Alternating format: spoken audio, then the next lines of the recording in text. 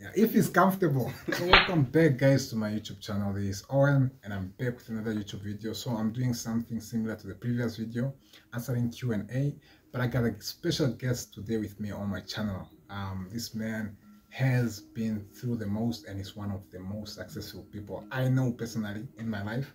And we're gonna be doing a Q&A. Basically, I'm gonna be asking him a few questions and I hope you guys get inspired. So he's gonna introduce himself and he's gonna talk a little bit about himself, and we'll get into the video and to the questions. Stay tuned, guys. You'll be very entertained by this one. So Gabriel, introduce yourself to the guest. Yeah, I'm Gabriel Wakalenda from Eparela, Palace in between Rakana and Otapi in the northern part of Namibia. That is the Musati region. I'm actually a farmer by default. I'm a youth leader, and by profession I'm a brewing expert, and I have converted my profession into being a logistician and as well as a procurement officer and Thank you. Thank you. I didn't want to include this, but a lot of people do not know Gabriel. Gabriel has a very interesting story. If you look in hindsight, his achievements and all that, he has done very well, and I'm sure he's going to be an inspiration. I don't know if you feel comfortable sharing just a short, not too long, just short story and all your achievements and what you are now, what you used to be before, and what you are now, where you are, and yeah, all that's. Actually, yeah, as I said, I'm a brewing expert, so I studied in Germany, brewing and malting technology at Ferdinand Adenauer Stiftung.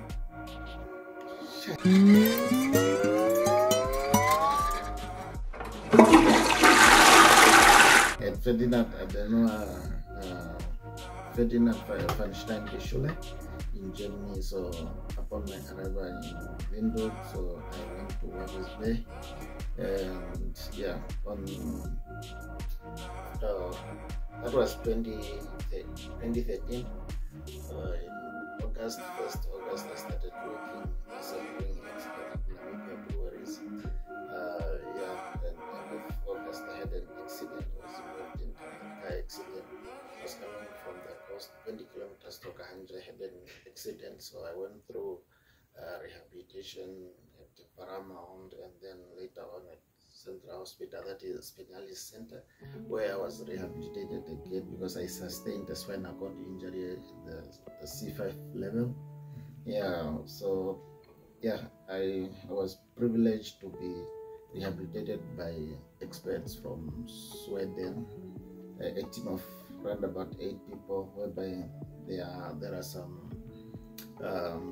neurologists, urologists, and all those neurosurgeons, the physiotherapists, occupational therapists. Yeah.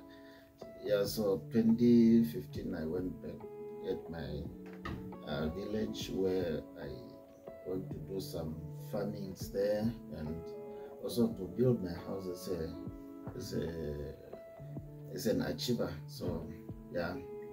Yeah, I passed through a lot, but then later on, 2018, I went back to school again at NUST, Namibia University of Science and Technology, where I did Bachelor of Logistics and Supply Chain Management for 3 years, and I found myself again in the industry. So right now, as I'm a procurement officer due to my qualifications that I obtained at Namibia University of Science and Technology. Thank you. Okay, that's just a highlight of his life. But Gabriel,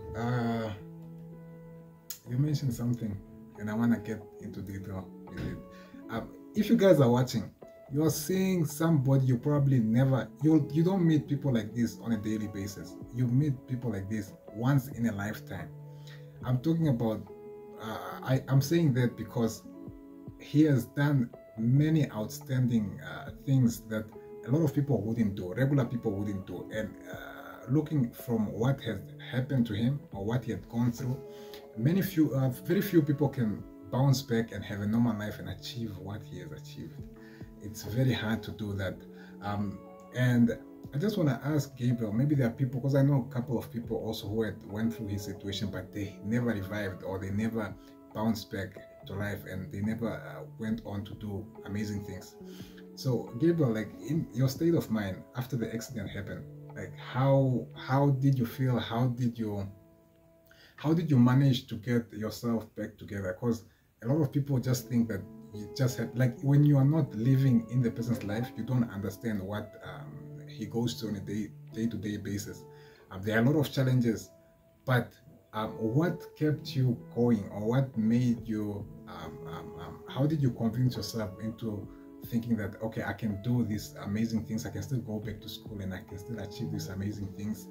And although the condition is really, really bad, you were faced with a very terrible condition, but you still managed to get yourself together and go out and achieve all these amazing things. What were you going through in that moment? How did you think you're gonna make it through? Please, you can share. Yeah. Actually, what happened is, like, when I went back to the village, at my village, so I was let me say, I had given up in life. Like, I regarded myself useless. But when I was at the village, I saw some of the school dropouts, and I encouraged them to go back to school. And so now with that, I happened to tell my story, like, no, how do I encourage them to go back to school? Let me do it myself. Let me go back to school, and then there I can be inspiration, like give example of how myself experienced in that scenario. So at my village, that is where you find a lot of youth that are unemployed. Some they are just dropping out. So I have tried my level best to come up with 2 civil society organizations at the village. One is for the youth development group for these young ones, and the other one is for those people who are on ART and also TB treatment, for them to have something to do, at least in agriculture. So from there, I also met my other colleagues. So we established a tutorial center in Otapi, whereby we carried out first a research that in the Msati region there were no private tutorial centers.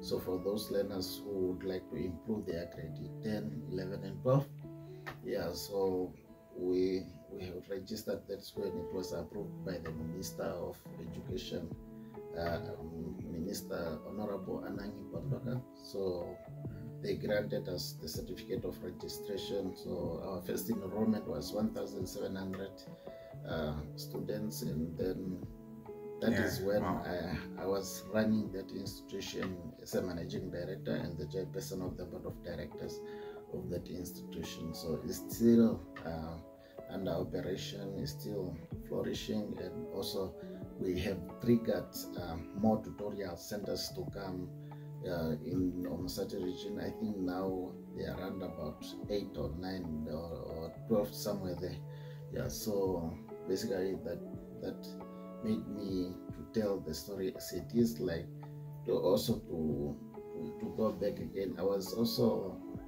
I also went to what we call Young African Leadership Initiative as in SADC. That was in Pretoria, University of South Africa, where I have learned more on leadership skills and also youth leadership, and also joined Konrad Adenauer Stiftung Youth Empowerment, where I have we had some sessions, workshops on how to deal with youth leadership. So basically that's what it is. Thank you. Okay, that was great. Okay, I'm sure you guys have gotten now an insight of who Gabriel is and what he does and the circumstances he had to go through to become the person he is. That is quite interesting, Gabriel. So I'm going to be asking you a few questions that I got for you.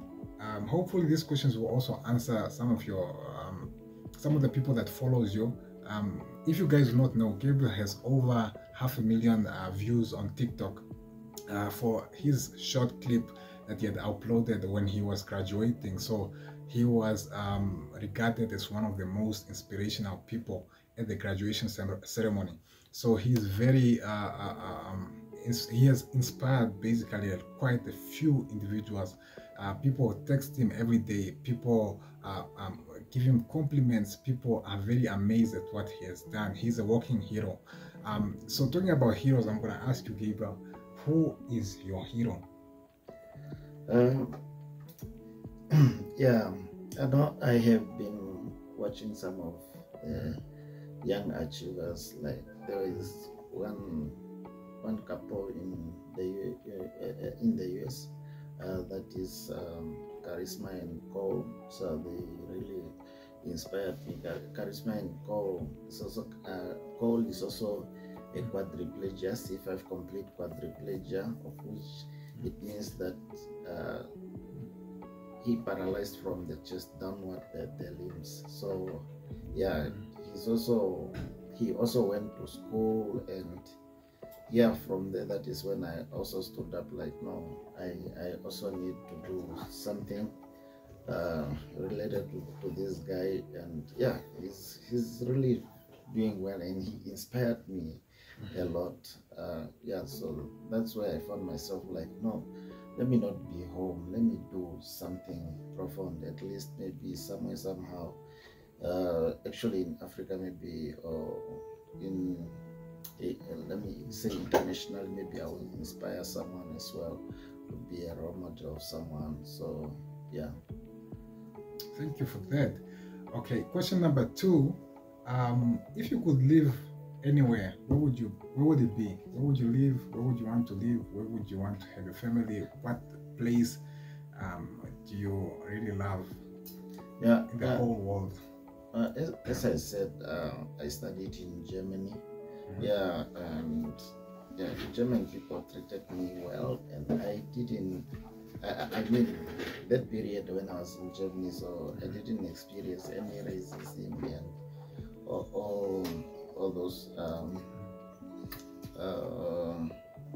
those discrimination. I didn't experience that, so I really enjoyed to be in Germany, and also people treated me well. So I would like to say maybe I would like to live in Germany. So yeah, but you know, Africa is Africa, and we are here to stay. But if the opportunity comes, so I think Germany is good for me. Okay, great. Germany, that's a place to stay. For me, I think I would want to stay in one of those Asian countries. And the reason is, it's because I don't know. I think I love Asian people. Yeah, and they have nice food also. Yeah. What is your biggest fear? Question number 3. Yeah, my biggest fear is those disasters. You know, maybe like those volcano eruption, like the floods, and you know, I'm already like this, man. So I think those things happen to people, even war, man. Like to see people are running, and yeah, I'm trying my little best to push my wheelchair. So that's my biggest fear. Yeah, but another thing is that I have what we call acrophobia, so I'm scared of heights. Yeah. So I don't, even when I was in the hospital, I was at the 7th level on the 7th floor. So and I was close to the window, but they said that that fear can be treated through exposure, but I have failed. Yeah. I dismally failed in that regard. So fear to me is the biggest one.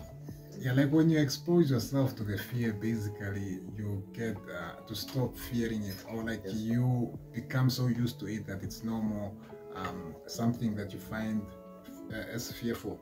Yes. To you. Yeah. So that's great. Side note, for those that do not know, my biggest fear is basically, I don't know, cluster. You have the fear of heights. I have cluster. What do you call it? Is it claustrophobia? Yeah, I have claustrophobia. That's my biggest fear. Don't like being into very tiny spaces. I don't like being in places whereby I feel like I have to look for air. So breathing is very important to me, like, and movement. Yeah, that's my fear. I'm sure a lot of you have that fear. Apparently, according to the, how many people have? Let me find out. Fear. What is it called again? Claustrophobia. I want to find out how many people in the world have claustrophobia. Many.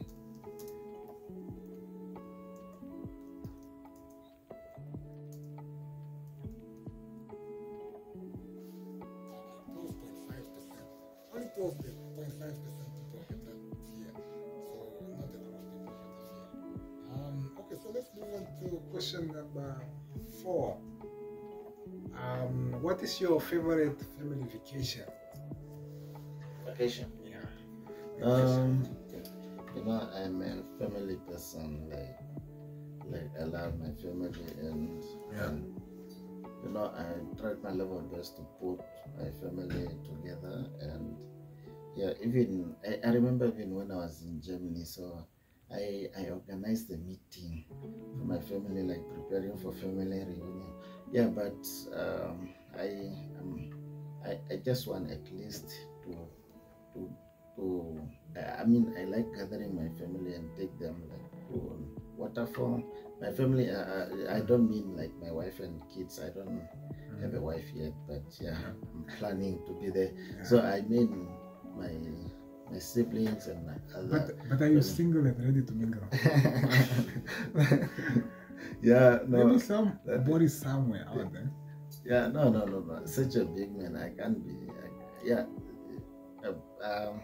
Let me say I'm not married, so like that means that I'm single. But yeah, I can see lights at the end of the tunnel. So I'm just busy putting things together. Then maybe I'll also disclose very soon what is next in terms of family, like my wife. But yeah, I'm a potential husband, and I can see a potential wife somehow. Yeah. Great. There's one of Gabriel's family members right now here. Sele, can you please come?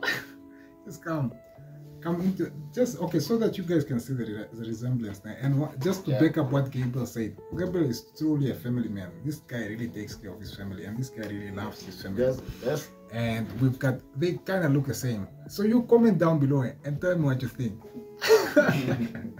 Okay, so that's Sele, the brother. We're just talking about family now, and he is one of his relatives. So introduce yourself, maybe, if you can.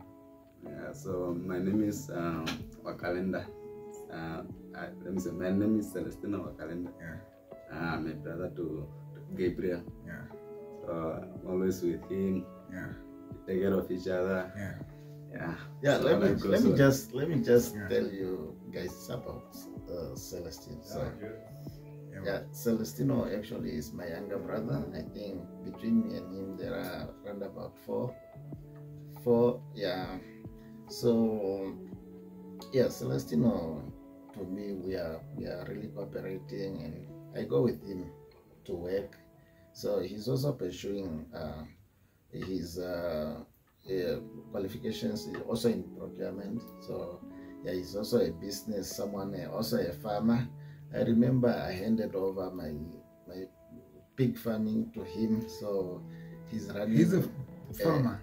Yes, I'm a farmer. A pig area. So yeah, he's quite good. He's also doing. He's also an ambitious guy. It's an ambitious businessman. Businessman, yeah. Yeah. So yeah, that's Sele, and yeah, we'll probably include him in another video one day, and you'll get into detail with him. Yeah, if he's comfortable. But if you guys want to see Sele, you can comment down below, and then yeah, we'll include him in the next video. He's quite very entrepreneurial, if you guys, I think you might be the right person for entrepreneur advice. Yeah. Gabriel also is an entrepreneur. Not to say that you're not, no, you are also, but he's very young and he's doing that. Yeah, exactly. For me, I'm just like a popcorn. Ah. Okay, so the fourth, that was the fourth question. So the fifth question is, what would you change about yourself if you could? What would you change about yourself if you could? Yeah, we are saying where there is life, there is hope. So I'm still hoping for the best. I'm still hoping that maybe one of the good day I will be a free man from the wheelchair. I believe in God. I believe in miracles. So yeah, I also believe that God uses people. Maybe He can use scientists maybe to come up with some discoveries, maybe to how to regenerate the spinal cord and the nerves, to put them together and back on my feet. So I pushed already, like to a certain level. When I'm like this, how about if I'm completely restored back to my feet? Yeah, but that will not stop me from achieving or from pursuing my endeavors. So I'm still pursuing my postgraduate diploma in project management, running simultaneously again with my MBA again in management strategy. So yeah, so that will not stop me to achieve what I would like to achieve. So, and I just want to change as well as my community. I have a lot to do in the community. I'm still running one civil society organization at my community, whereby I'm looking for them fundings and also other projects, again, how to expand their projects, and now I'm currently applying for my community a library. Yeah, it's a small community actually, but yeah, people there, I want them to achieve as well, and also to encourage them as we are pursuing development in our society. Thank you. Oh, great. That was great. It's wonderful. Guys, we're coming to the end of this video, and I'm gonna be asking one last question, because I know Gabriel's an individual. He loves his career, so I thought let me end the question with a question that relates to his career. So what is your favorite thing about your career? Like what you're doing right now? Like what's the most favorite thing about it? Okay. As I said, I'm now a procurement officer at Road Fund Administration. Yeah, so, and I'm doing now my MBA in management strategy. So actually I have chosen like management strategy, which is a bit more complex, like more general, not to be specific, because I cannot really see myself to be a procurement officer let me say the next 5 years. So I need to grow further again. So yeah, so yeah, I'm not here as I can say as a procurement officer. I'm pushing again to the next level, maybe management strategy as well. As I'm saying, we left a school, a tutorial center in the north. So I also need to think strategically on how to lead the school there while I'm here in Windhoek, which is 800 kilometers away from me. So yeah. Okay, great. I think we've come to the end of this short Q&A or interview slash podcast, whatever you want to call it. I want to end this on a side note. Huh? Let me end this with a positive note. A lot of you out there probably are struggling with something, you have gone through something that is very difficult for you to go through, and we have an example right here who has gone through something very difficult and he has managed to get out of it. He didn't let anything, his circumstances, hold him back, and you also yourself can do that. I mean, so at the end of this video, I think I might include a video also just to for context, like to show you him moving around, and then yeah, maybe that will be good for context, and then we're just gonna add some clips, yeah, different random clips, yeah, just for you to get the context of who he is and yeah, his daily life. So we've come to the end. Thank you guys. Subscribe, like, share, and I'll see you next time. Bye. Cheers.